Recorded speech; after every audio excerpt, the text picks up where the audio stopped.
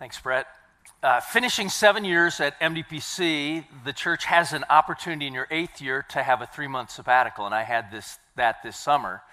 And you would think that a summer sabbatical would remove all stress and anxiety from people's lives, but not for a workaholic, type A, perfectionistic Norwegian like me. I started my sabbatical up in Minnesota at Edina Presbyterian Church at a senior pastor's event. We had 2 nights and 3 days together, got some vision for our wider denomination going. And then I wanted to start the sabbatical with a 5-day silent retreat, an hour and a half northwest of there. It happened to be at St. John's University, and there's an abbey at that place as well. So I was going to do 5 days without talking and then break that with a spiritual director monk. And so I arrived on campus. It is a 2,600-acre campus with the university there and the abbey there. There are 12 lakes there. There are hiking trails and snowmobile trails and cross-country skiing trails. And I decided to explore during the first day of my 5-day silent retreat, just the campus. But just to give you an idea of what 5 days without talking is, that's 120 hours. That's 7,200 minutes. That's 432,000 seconds. But who's counting? To try to unstring my bow, a bow that is always strung tight, eventually doesn't shoot straight. And so to unstring the bow is hard when you're used to and like to be in the middle of conversations. And to let go of control, and will the church be okay, and will everybody show up, and will the pastors that preach, will all that go well, and can I sit back? And so for the first day, I just wandered the campus. That was my first hike, which 2,600 acres, I just got to a small portion of the campus. I came to the football stadium and realized that John Gagliardi was the coach of that St. John's University for many years, the most wins in NCAA history, 489 wins, 4 national championships. It was Division III, but still, that's significant.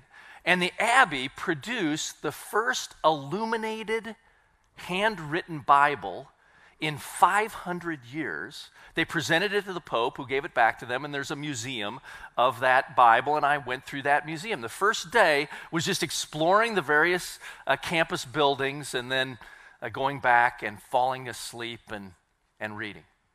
Day 2, hike 2, I went around the biggest lake.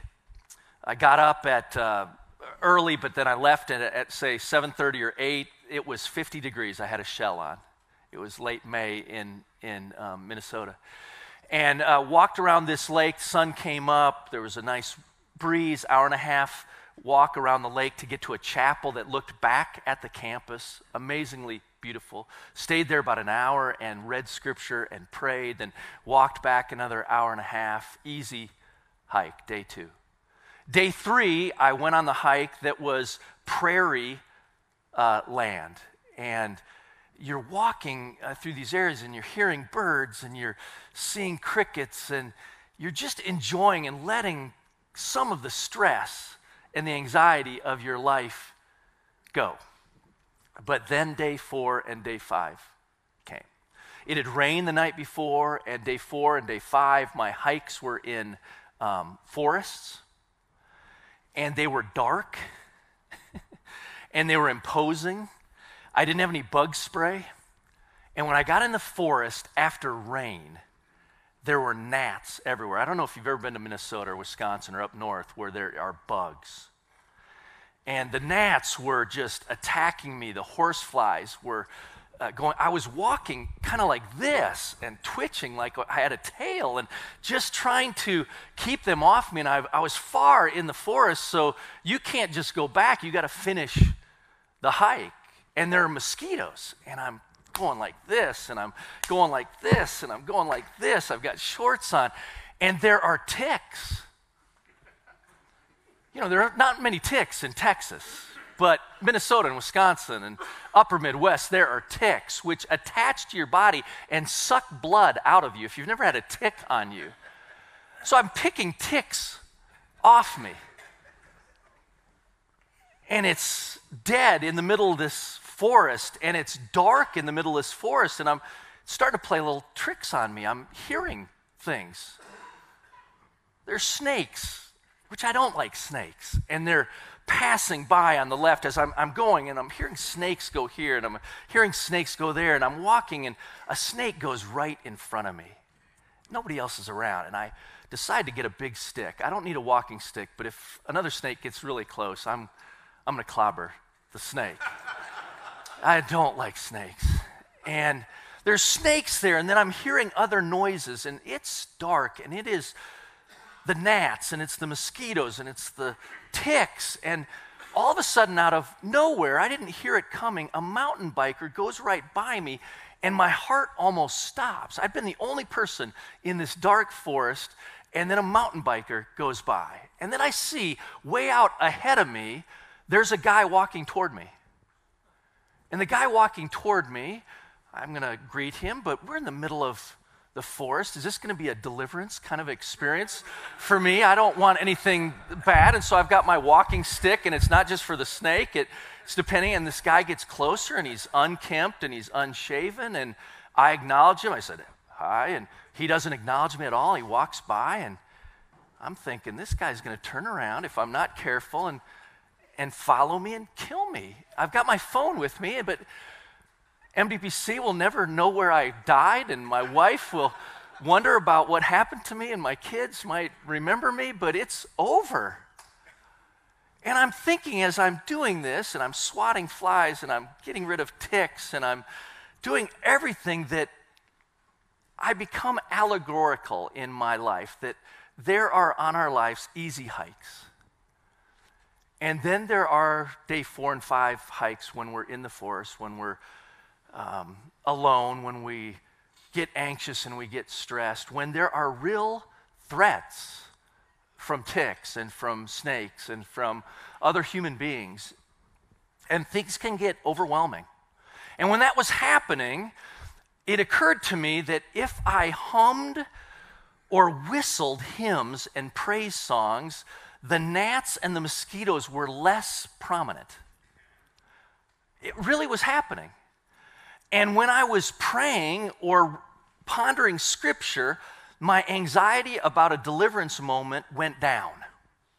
And when I'd come to the crest of a hill and there was a little wind and I could see out of the forest back to campus, there was a perspective. I'm not that far from civilization. It's kind of close, even though it seems like I'm at a place 1,000 years before there were motors.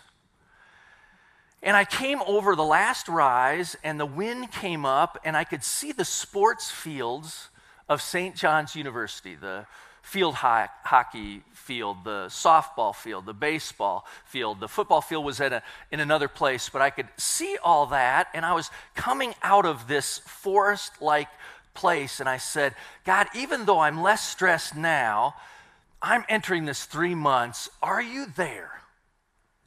Will you be with me? Will you be with Sherry? Will you be with my kids? Will you be with the church? Give me some sort of a sign, a Gideon moment. And I'm walking across the baseball field, and I come across this feather. And this could be just a coincidence. It's just a feather. Feathers are dropped all the time, especially in rural Minnesota, but it's the only feather I saw the entire 5 days I was hiking. And it is a Cooper's hawk feather. I Googled it on my phone, and it's a beautiful feather. And when I saw the feather, it prompted me to scripture. And this scripture came to my head. Isaiah 40, why do you say, O Jacob, and speak, O Israel, my way is hidden from the Lord, and my right is disregarded by my God? Have you not known? Have you not heard? The Lord is the everlasting God, the creator of the ends of the earth. He does not faint or grow weary. His understanding is unsearchable. He gives power to the faint and strengthens the powerless. Even youths will faint. I sometimes consider myself a youth still. Even youths will faint and be weary, and the young will fall exhausted. But those who wait for the Lord shall renew their strength. They shall mount up with wings like eagles. They shall run and not be weary, and they shall walk and not faint. And I don't know how to explain it to you, but pondering, you will mount up like a wing like eagles, felt to me like a word from God for the 3 months of my sabbatical. In my stress and my worry, this feather felt to me like a talisman from God saying it was going to be okay. Not only that scripture, there are other scriptures. Psalm 91, he will cover you with his feathers, and under his wings you will find refuge. His faithfulness will be your shield and rampart. Go on. Jerusalem, Jerusalem, the city that kills the prophets and stones those who are sent to it. How often have I desired to gather your children together as a hen gathers her brood under her wings, and you were unwilling. I mean, God has feathers that will enfold us when we are overwhelmed if we will let God.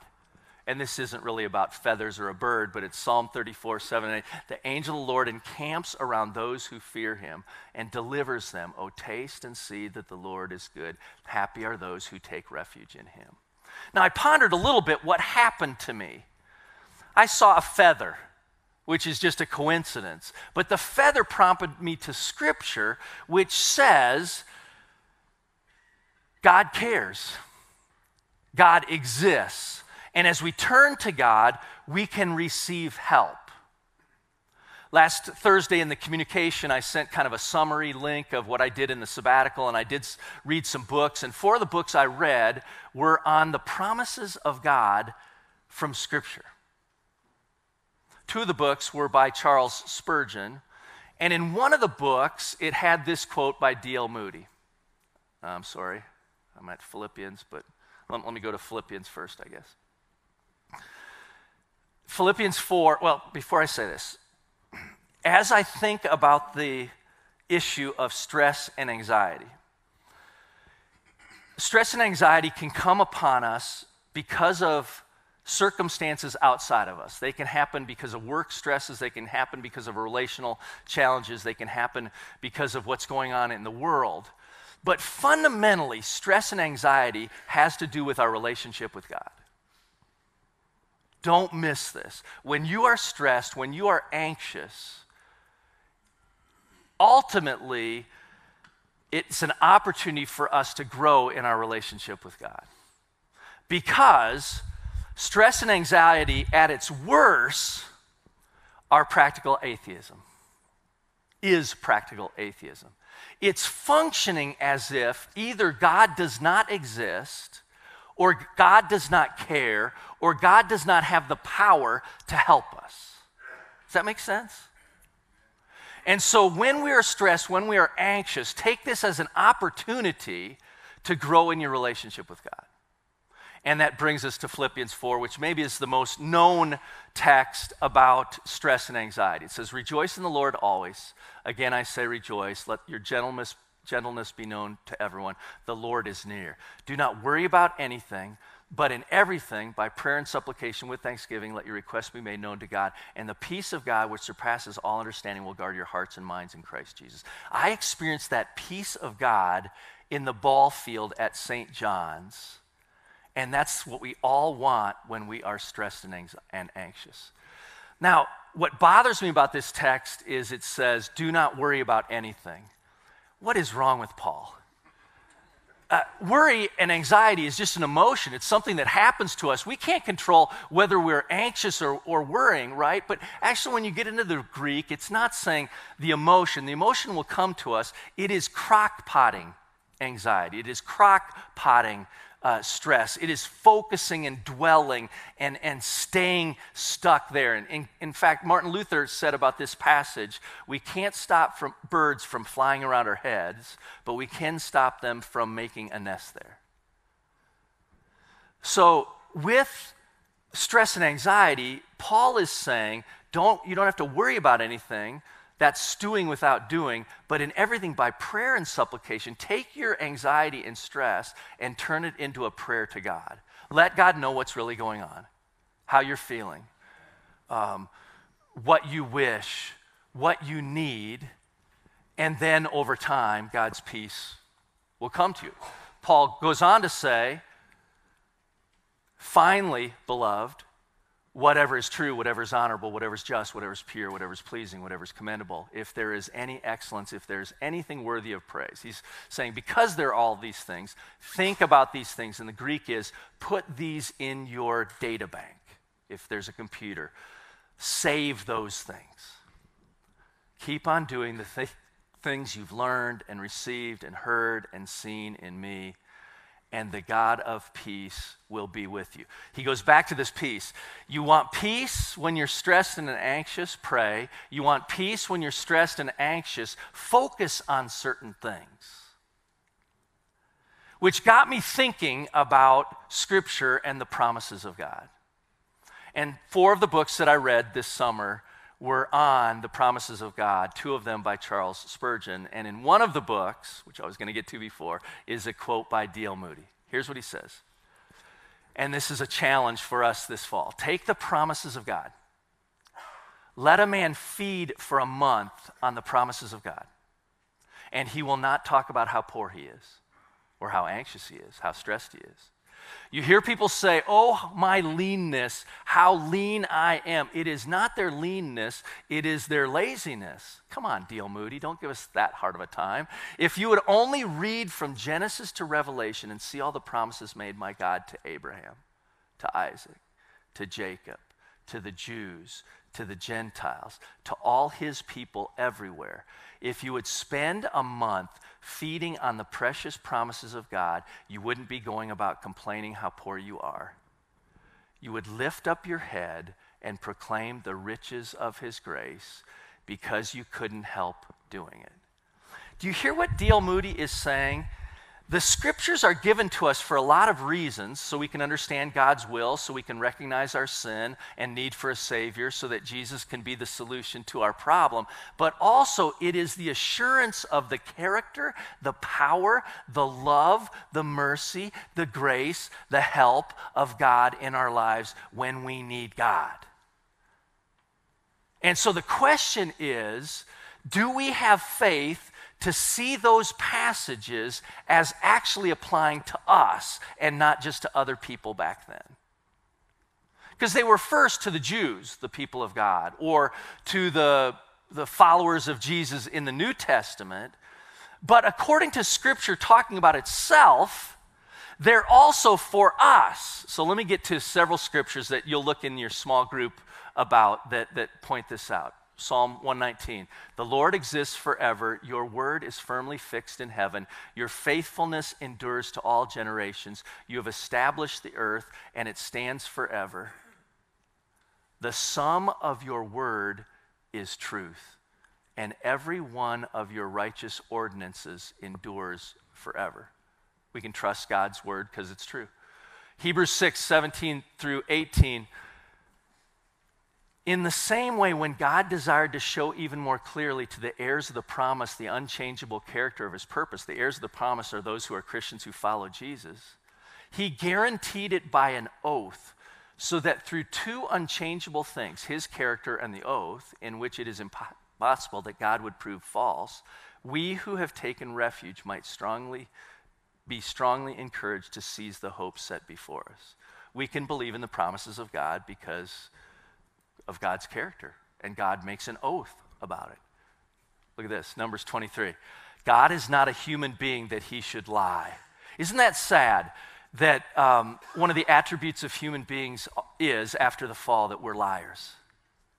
God is not like us in that respect. God is not a human being that he should lie, or a mortal that he should change his mind. Has he promised, and will he not do it? Has he spoken, and will he not fulfill it? We either believe that or we don't. We either have faith about that and trust that, or we don't. We are either willing to pray about that or we don't. Hebrews 10:23. Let us hold fast to the confession of our hope without wavering, for he who has promised is faithful. Isaiah 46. I have spoken, I will bring it to pass. I have planned, I will do it. That's what Scripture says about God. Joshua 23:14. And now I'm about to go the way of all the earth, and you know in your hearts and souls, all of you, that not one thing has failed of all the good things that the Lord your God promised concerning you. All have come to pass for you. Not one of them has failed. Acts 2:39. For the promise is for you, for your children, and for all who are far away, everyone whom the Lord your God calls to him. Romans 4, this is talking about Abraham. When he and Sarah were old, they're given a promise by God that they'll have a child. He did not weaken in faith when he considered his own body, which was already as good as dead, for he was about 100 years old, or when he considered the barrenness of Sarah's womb. No distrust made him waver concerning the promise of God, but he grew strong in his faith as he gave glory to God, because being fully convinced that God was able to do what he had promised. And a son is born. Now they take matters into their own hands at first, and Ishmael is born from Hagar, and it's a whole mess, but then finally they trust in God again, and Isaac is born, and the promise is fulfilled. Couple more quickly. This is the last one of hopefully us being able to think about Scripture as promises, not just to other people, but to us. For in him, in Christ, every one of God's promises is a yes. For this reason, it is through him that we say, the Hebrew is amen, which means let it be so, or yes. So because Jesus says yes, we can say yes and true in response to the glory of God. So when Jesus says often in the parables or things, verily, verily, or truly, truly, or yes and yes in your English, it is truly, I say to you, truly. So because God is faithful, you can have faith. That's what Jesus is saying. I'm faithful so you can have faith in what I'm saying. Now, are there issues with promises? Are they all to us, or are there conditions? Yeah, there are conditions in some promises. Oops, I don't have that. I don't want that right now. There are conditions sometimes in a promise. And let me just pull out one. Certain covenant arrangements are only true if we do something in particular. So, for instance, Malachi 3:10 says, bring the full tithe into the sanctuary and put me to the test. See if I will not open the window of heaven for you and pour out overflowing blessings. So that's a promise of God. God will bless us materially, in this case, according to Malachi, if we bring in the tithe, if we give 10% back to God. And so put me to the test on this. If you tithe regularly of your financial resources, then that promise will be fulfilled. But there's a condition to it. Others don't seem to have a condition, like John 3:16. God so loved the world that he gave his only begotten Son, that whosoever believeth in him should not perish but have everlasting life. If you believe in the Son, you get eternal life. Some passages seem to suggest that God doesn't respond in our timing. There's the passage in John 11 where Mary and Martha say their brother Lazarus is sick, and Jesus, come right away, he's deathly ill. And it says in the text in John 11, Jesus chose to wait 2 more days to go. I mean, think Mary and Martha are praying. They want their friend, but also who they think is the Savior of the world, to come so that their brother doesn't die, and he doesn't come when they want. But after he shows up, He raises Lazarus from the dead. He talks to Mary and Martha about him being the resurrection and the life, and his glory is enhanced and their faith is encouraged, and their brother is back. It wasn't at their timing, but the promise was fulfilled. And so sometimes we just have to promise that God is going to do it at God's timing. But back to the passage that we had at the beginning. Does Philippians 4 have conditions for the promise? And if we're going to use this, maybe I would suggest you do use it as your kind of theme verse for the fall. If our issue is stress and if our issue is anxiety, let me walk through Philippians 4 one more time. Beginning with verse 4. Rejoice in the Lord always. Again, I say rejoice. No matter what your circumstances, that's a condition for this. If you're under stress and anxiety, Paul says rejoice. Now, he's saying this from prison in Rome. So he's not sitting on some beach with a beer in his hand and some chips and salsa, just relaxing. He's in prison saying, rejoice in the Lord always. Again, I say rejoice. And he can say that in verse 4 because it says, the Lord is near. So when he's stressed, when he's anxious, he realizes that God is next to him. And in Matthew 28, Jesus has promised that. Go and make disciples, baptizing them in the name of the Father, Son, and Holy Spirit, teaching them to observe all I've commanded you. And lo, I'm with you always, even to the end of the age. Okay? So rejoice in the Lord always. Again, I say rejoice. That's a condition. Part of the promise is the Lord is near. And then it says in verse 6, do not worry about anything. Do not stew without doing. But in everything by prayer and supplication, with thanksgiving, let your requests be made known to God. Instead of stewing without doing, turn that stewing into prayer. And the peace of God, which surpasses all understanding, will guard your hearts and minds in Christ Jesus. What if we did that for the next 3 months? What if we focused on rejoicing? What if we focused on remembering that God is next to us? And what if we focused, when we're stressed and anxious, on turning that into prayer? I bet you'll find peace. I dare you to take that test. And not only that, it goes on, finally, beloved of God, whatever is true, whatever is honorable, whatever is just, whatever is pure, whatever is pleasing, whatever is commendable, if there is anything worthy of praise. So all the promises of God in Scripture, as you're reading Scripture, how does this apply to me? Taking that seriously, actually believing it. He says, think about these things. Put these in your memory bank. Not the things you're worried about. Well, this might happen. She might do that. He might do that. The economy might do that. My boss might do that. Yes, all that might happen, and it might not happen. Most of what we worry about never happens.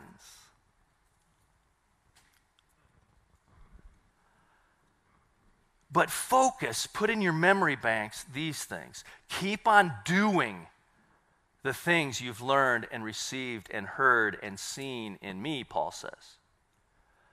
And the God of peace will be with you. I want to tell you, I had an amazing sabbatical when I put those things into practice. I was able to release MDPC to God and to you. And our associates and the guest speakers did phenomenally. They preached better than I would have on the topics that they brought to bear. We had summer celebration, and it was the largest we've ever had. We came out of the summer in the black, in the budget, and I wasn't there for any of it, which humbles you a little bit as the senior pastor, but it gives you greater and greater confidence in God.